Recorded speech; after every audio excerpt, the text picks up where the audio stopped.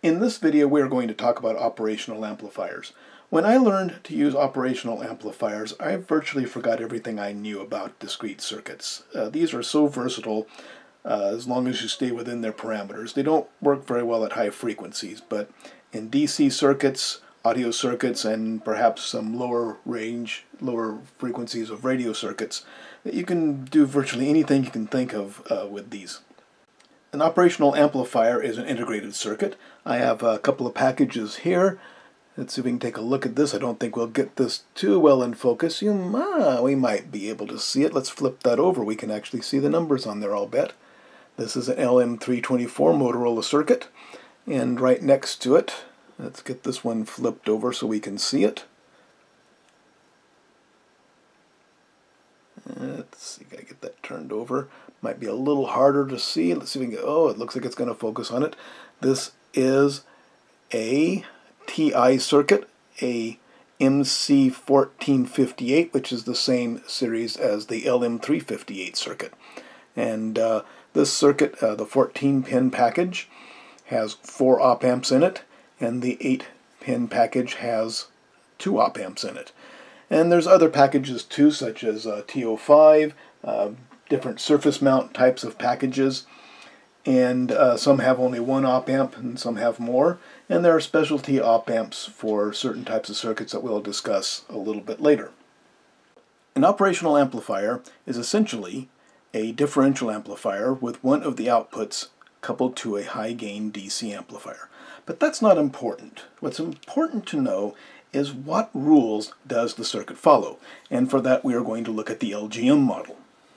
I'm going to start by drawing the LGM model of the operational amplifier. We start out with the operational amplifier symbol, a triangle with a single output and 2 inputs. One is labeled plus, the other one is labeled minus.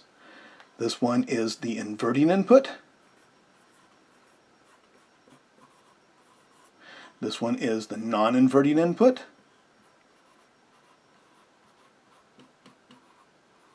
And that's the basic layout of an operational amplifier. For the LGM model, I'm going to move these symbols to the outside just for convenience to make room inside. And what we have is the inputs going to voltmeters.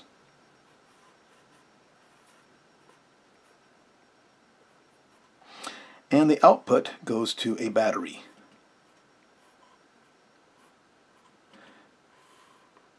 Variable battery connected to the output, where somewhere around the middle is connected to ground. And this is the basic LGM model of the operational amplifier. We have the inverting input, the non-inverting input, and the output. The output is connected to a variable battery, which is connected to ground somewhere in the middle. Doesn't have to be, but for this example we will. And the inputs are connected to 2 voltmeters. And of course we have inside, controlling everything, a little green man whose job is to control the battery. But he watches these voltmeters. And his job is to make the voltage of this battery whatever it takes to make those 2 voltages equal. More specifically, his job is to watch the meters, and if he sees the voltage at the inverting input higher than the voltage at the non-inverting input, he will crank his voltage down. And let's put a little down arrow next to this one to remind us that that's the way it goes. And he will keep cranking that voltage down until one of 2 things happens. Either these 2 voltages become equal, or he reaches whatever bottom limit he has on that battery, which we will determine later. On the other hand, if he sees the voltage at the non-inverting input higher than the voltage at the inverting input, his job is to crank the output voltage upwards. And we'll put a upward arrow here to remind us of that function. He sees a higher voltage at the non-inverting input than the inverting input. He will crank the voltage upwards until one of 2 things happens. Either these voltages become equal, or we reach whatever limit is set. Op-amp is powered by two power supplies usually. We'll talk about exceptions later. Let's make this one positive 10 volts for the positive supply and minus 10 volts for the negative supply. That sets the limits for this battery. So let's take a look at what happens if we put some real voltages here. Let's put plus 1 volt here and plus 2 volts here, and watch what happens. Okay, he sees 1 volt, 2 volts. The voltage at the inverting input is higher than the voltage at the non-inverting input. That means he's going to crank his voltage down. Once again, until one of two things happens. Either these become equal, or he hits his bottom limit. Well, there's nothing connecting the output to the input, so nothing he does to this battery is going to change what happens at the inputs. So let's watch what happens. This voltage is higher than that voltage, therefore the output voltage is going to be cranked downwards, and it's going to keep on going down until he hits his bottom limit, which is going to be minus 10 volts. So there it goes, minus 10 volts. Sorry, boss, that's as far as I can go. That's what we have. Now let's make a change to where this voltage is the higher voltage. Now the voltage at the non-inverting input is higher than the voltage at the inverting input. His instructions are to crank his voltage upwards until either these become equal or he reaches his upper limit. Well, nothing he does at the output is going to have an effect on the input, so he's going to keep going up and up and up until he reaches positive 10 volts. And, sorry boss, that's as far as I can go. So that's what's going to happen if we have this basic circuit. But let's say there's some kind of feedback. Don't want to be specific about this right now. We'll see what this can be in the upcoming circuits. But there's some feedback so that as this output voltage changes, one of these changes, one or both. So now, let's say he sees that at the non-inverting input we have 3 volts, the inverting input 2 volts, the voltage is higher here than here, therefore he'll crank his voltage up. But let's say when he got to plus 7.5 volts, this had gone up to plus 3 volts. Now the two voltages are equal, so he will stop cranking up his voltage and will stay there at 7.5 volts. So that's the basic idea of how the operational amplifier works. I've taken some liberty with this, and I'm going to make it a little more realistic because actually we cannot reach this voltage on the output. So let's put it back to where this voltage is a little lower. Doesn't need to be much lower. We have 3 volts here, 2 volts there. He's going to crank the voltage up until he gets to his upper limit, up and up and up. There's no feedback. Let's take out the feedback. So he keeps going up until he reaches his upper limit, which is on a typical op-amp is going to be about probably 9.5 volts. That's as far as he can go. So that's a more realistic scenario there. And once again, if we change it so that this voltage is lower,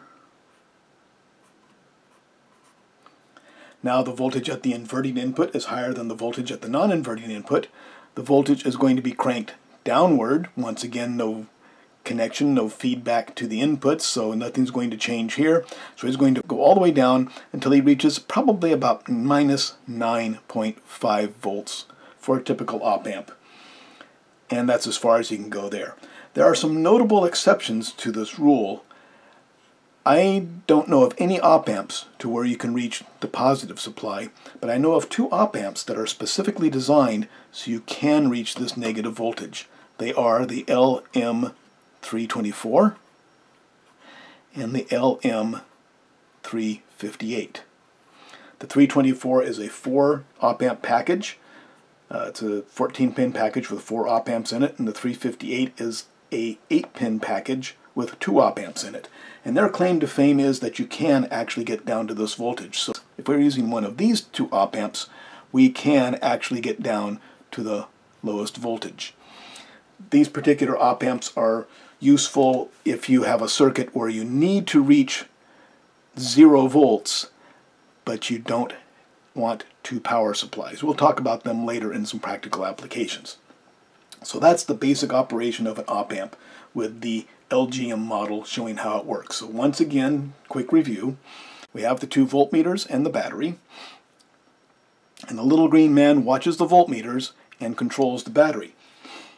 Now he doesn't need to know what the voltage at this battery is. He just needs to know what the voltmeters read and whether to crank that battery upwards or downwards. So let's look at a couple of scenarios again. If the voltage at the inverting input is higher than the voltage at the non-inverting input,